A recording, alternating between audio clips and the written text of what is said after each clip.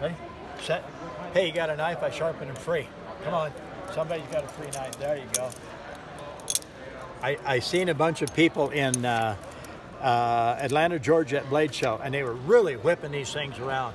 And I'm filming them, and I said, "You're going to get cut." And he goes, "No, I'm not." And I goes, "Well, he goes, "No, it has no cutting edge, just the practice blade on it." Oh, okay. That one about has no cutting edge. Yeah. Well, okay, you're right. Okay. All right, I sharpen knives free. This is Brad Buckner at a gun show. I sharpen knives free. Come by, get your knife sharpened free. You might buy a sharpener. This is Brad Buckner, sharpensbest.com. Go to YouTube, Sharpens Best. See you later. No, I want to see this. Oh, you actually? Yeah, I really do. Oh my God, I'm I into can't this. prove it. He has to prove it. Oh, that's hard steel. Just like this. Go right on around. I just recut an edge on the blade is what I'm doing. My tungsten carbide corners on my sharpener will actually cut that metal and cut a new blade on it. So when I get done with it, you might want to be careful flipping it around if you have a tendency to hit yourself with it. So just like that. I'm starting to feel the little burr developing, so I know it's starting to get sharp. It's kind of a thick blade. These knives were actually really never made for cutting, I don't think, because all of them that I see like this really aren't very sharp at all. All right, let's see what we got now. Okay, it's cutting. That's much better than it was. Let's run it through the V a couple times. And I'll just recut an edge on it.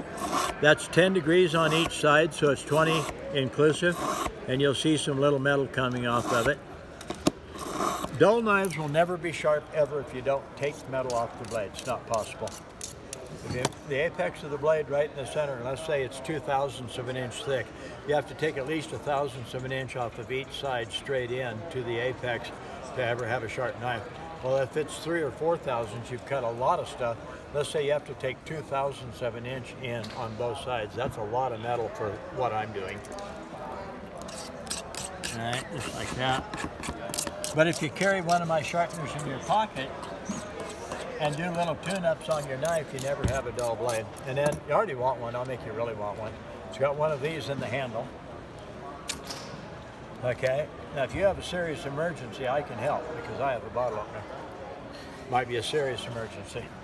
All right, let's see how we're doing. Whoa, let's do it one more time. All right, this little guy. So you have that one, that one, that one, and that one. Okay, they all have this open face straight line. These three have the V-notch for reshaping and sharpening. These two have the bottle opener in the handle. These three have the fire starter in the handle. Like that.